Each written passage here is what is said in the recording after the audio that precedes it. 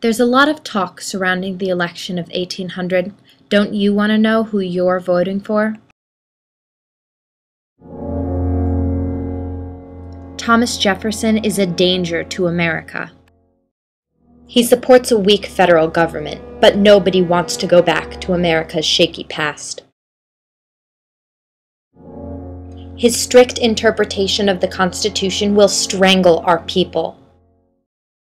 Jefferson ignored France as a threat and supports a lack of coastal defense, leaving our people vulnerable. He refused to fight France and protect America, even as they harassed our ships. Thomas Jefferson fathered many illegitimate children with his slave mistresses, including Sally Hemings, who was 30 years younger than him. If we can't trust his morals, how can we trust him with our country? Thomas Jefferson, doom for America.